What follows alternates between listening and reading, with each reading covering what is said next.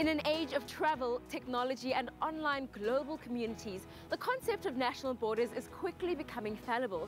So then as neighbours, how can we allow parts of our communities to enjoy peace and prosperity while other parts are mired in conflict? At the One Young World Summit, leaders old and young come together to say enough.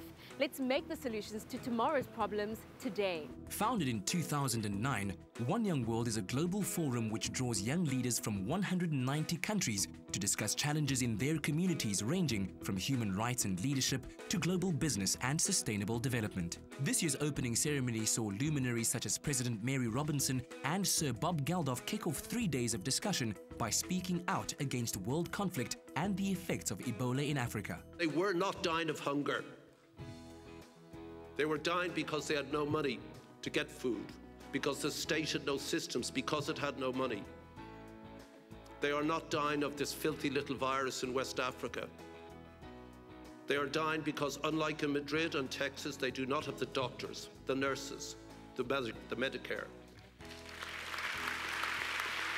They are dying because they are poor. I don't like that. That cannot stand. Held annually in cities which capture a spirit of growth and peace from conflict, Dublin follows Johannesburg in playing host. With 50% of Dubliners below the age of 36 and a culture of friendliness, the Irish welcomed about 1,300 delegates with a variety of worldviews. I've been really excited to meet the people here, to learn about their efforts both locally and globally and how they're affecting change. I just came to sort of be with other young leaders and sort of see what I can pick up from them and what I can go back and implement in South Africa. I'm excited. There's so many different people here, and I think that's the best thing about being here, meeting so many different people, doing so many different amazing things. I heard there's like 300 people from all over the world with different backgrounds, and I would like to meet each of people and then would like to talk about each of the activities, inspire each other, and maybe we can do some collaboration in the future.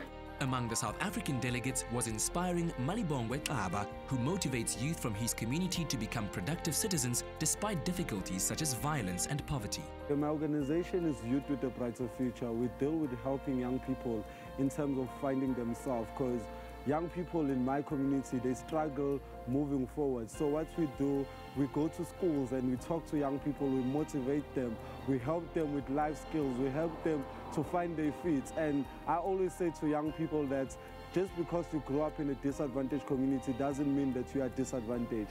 Actually, you have an advantage. So I encourage them that they mustn't look down on themselves. And when I did a campaign which was 100 schools in 60 days.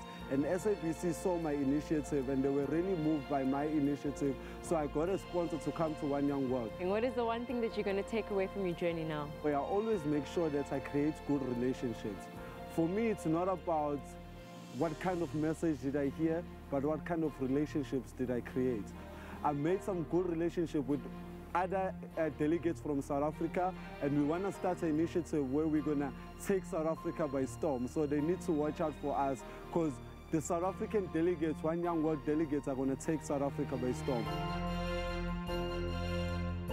Not only are the young people here networking with one another and tackling some pressing issues, they're also sending some positive thoughts out into the universe via this wall, where they write one wish for the world. And it's a small consideration, but if 1,300 delegates can take one small step, the world has taken 1,300 steps in the right direction.